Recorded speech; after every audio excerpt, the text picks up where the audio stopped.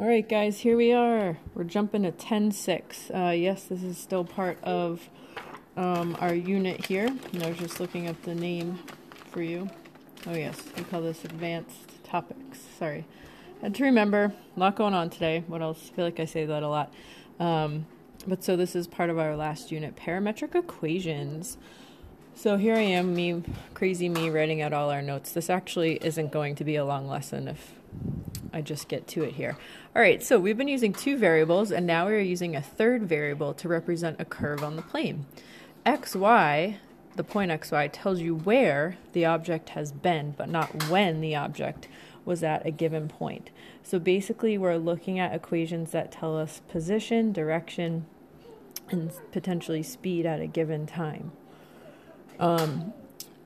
What is a parametric equation? So if f and g are continuous functions of t on an interval I, then the set of all ordered pairs, f of t comma g of t, is a plane curve C. X equals this function f of t, and y equals the function g of t. These are the parametric equations for C, the plane curve. And t is the parameter. And so this allows us, I know you're just thrilled about that, but to represent all the conics by functions. Woohoo, yippee. The advantage of sketching plane curves by point plotting, which is what we're going to do in a second, is that we can see how the curve is traced in the order of increasing values of t, which is called the orientation of the curve. So we're going to do that right now. All right. So number one, sketch the graph of the curve given by x equals 2t and y equals t squared plus 1 on the interval -2 to 5 inclusive. So we're going to make a table of values and just plot the points. All right, so I don't know, I'll go like this, I guess. So I have t. So again, this -2 to 5, that is representing t values, just so we're clear on that. And then I'm going to have an x column and a y column because I have those two parametric equations. So t, it's starting at -2, and I'm just going to make it easy and make them integers. -1, 0, 1, 2, 3, 4, 5. Wow.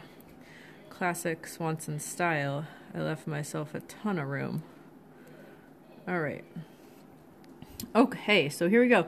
So I'm literally just going to put -2 into the x equation. So when I put -2 in for t, I'm going to get -4.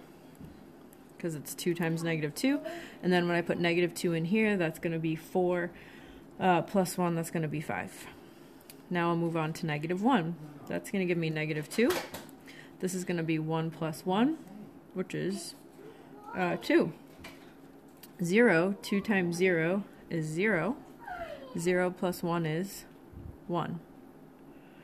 When I put 1 in, 2 times 1 is 2. 1 squared plus 1 is 2. I put 2 in. 2 times 2 is 4. 2 squared is 4 plus 1 is 5. 2 times 3 is 6. 3 squared is 9 plus 1 is 10. For t is 4. 2 times 4 is 8. 4 squared plus 1, that's going to be 17. And then 5 times 2 is 10, and then that will be 25 plus 1 is 26. So there's my table of values, and now I'm just going to plot it. This pen seems like it's not going to make it. Okay, so, all right, my x's are going from -4 up to 10, and my y's are going from, what's the smallest there? 1 up to 26. So I don't know, I can probably make it 1, 2, 3, 4, 1, 2, 3, 4, 5, 6, 7, 8, 9, 10. I don't think my y I will make it though. So I might just go by 5s. 5, 10, 15, 20, 25, 30. Still kicking myself for not grabbing that graph paper when I went into work so long ago. Oh well. All right, so now we're just going to plot the xy points. So your first point is going to be at -4, 5. So -4, 5. That's my starting point. Next point is at -2, 2. Next point is at 0, 1. Then we get to 2, 2. And then we have 4, 5. Then we have 6. My old eyes here. 6, 10. And then we have 8, 7, 8, 17. And then my last one is at 10, 26. So remember, we defined the interval from -2 to 5 inclusive. So my graph, oh gosh, I should have done a little bit nicer, will look like that with the 2 endpoints. I want to make sure that I put the arrows on. Okay, and this indicates the object's orientation as t increases from -2 to 5. So there is your graph. We do like you to include the arrows there. Okay, 2 other topics that you'll see on your homework tonight. The second one is eliminating the parameter.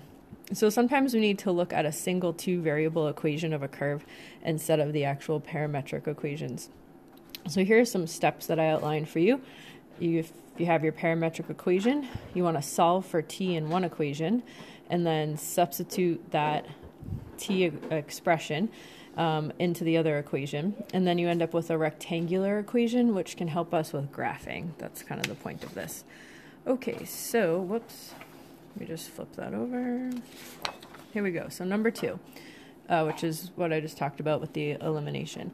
So it says find an equation in x and y for the curve given by x equals, of course we're still in blurry mode, x equals 1 over the quantity t plus 1 and y equals 3t squared plus 6t plus 4, all divided by the quantity t squared plus 2t plus 1. So, like we said with our steps, we are first going to take one of our equations and solve for t. I don't know about you, but this one looks a lot easier. So let me work with that. So I will have xt plus x equals 1. All right, and then I'm going to subtract x, and I'm going to divide everything by x. So I end up with that there. I mean, I could write that as 1 over x minus 1 if I wanted to. All right, so now I take that and I'm going to substitute it into, yes, doesn't this look fun? Look, I actually left myself the whole page, if you can believe it or not. Planning ahead. I'm going, come on and focus here. I'm going to put that in the equation for t in my y equation. All right, so I have y equals 3 times, doesn't this look fun? 1 minus x all over x squared, if you look up here. And then plus 6 times the quantity of 1 minus x all over x. And then plus, what is my last one here? Plus 4, yep.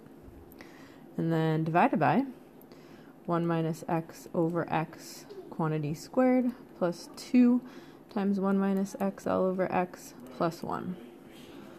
All right, so away we go.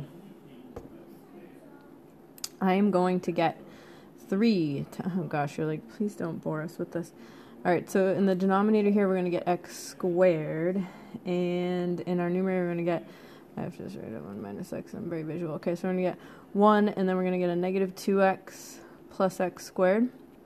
Here we're going to get a 6 minus 6x all over x plus a 4.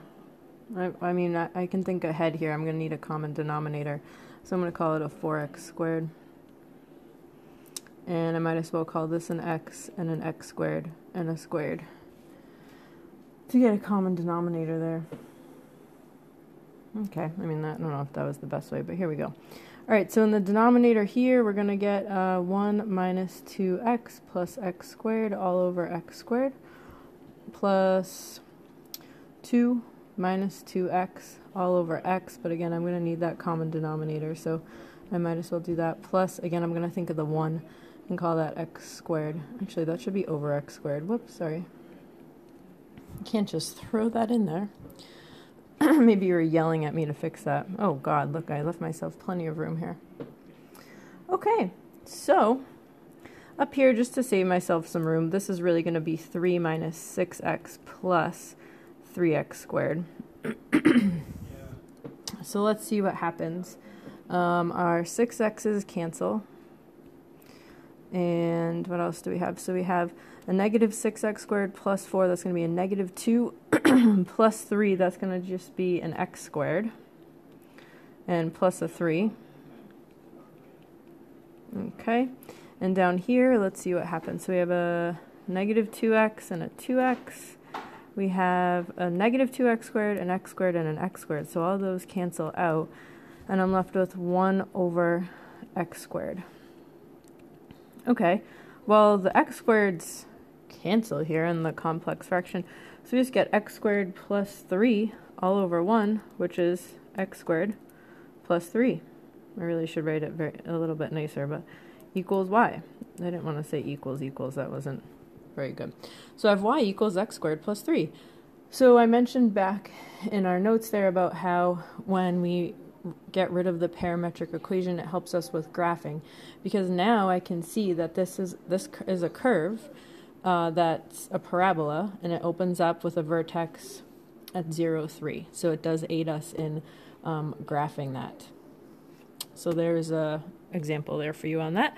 And then the last thing I need to talk about is finding parametric equations for a graph. So now we'll go in the other direction. We are given the equation in x and y, and we find a parametric equation for the same curve. So now we're going to do the opposite of what we just did. So these are really two different questions. I guess I lied, but then after this I'm done. So find a set of parametric equations to represent the graph given by y equals x squared plus 1 using the following. So scenario number 1, this is what you're given. You're given t equals x and y equals x squared plus 1, because we were given that. So there's really not much work to do here. All you're going to do is take your y equals equation and you're going to substitute t in for x. So I get y equals t squared plus 1. Again, it says find a set of parametric equations, so that's the y. And we also have to give the x. And we know that if t equals x, then x equals t. So there's your answer. Not much to it here. Okay?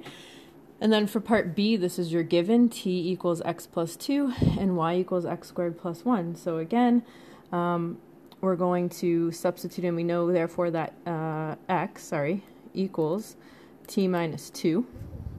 And I can do substitution. So I will have t minus 2, quantity squared plus 1. And if I just clean that up, that's going to be t squared minus 4t plus 4 plus 1. So I have y equals t squared minus 4t plus 5. And then again, because it's a parametric equation, you have to have the x one as well. And up there we know that x equals t minus 2 from the given statement. And that's it, guys. Thanks for listening.